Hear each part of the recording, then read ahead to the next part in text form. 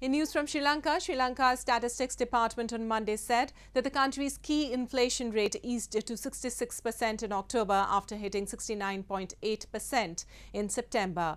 This comes as the government is set to introduce its upcoming budget for the next year on November 14th.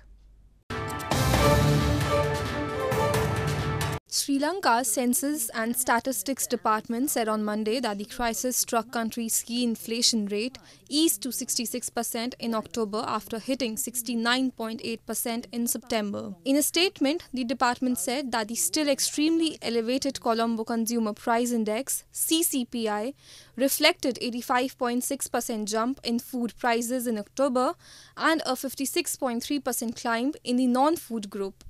However, the pace of food inflation slowed from all-time high of 94.9% in September. Sri Lanka has been struggling with soaring inflation for nearly a year, partially triggered by its worst financial crisis.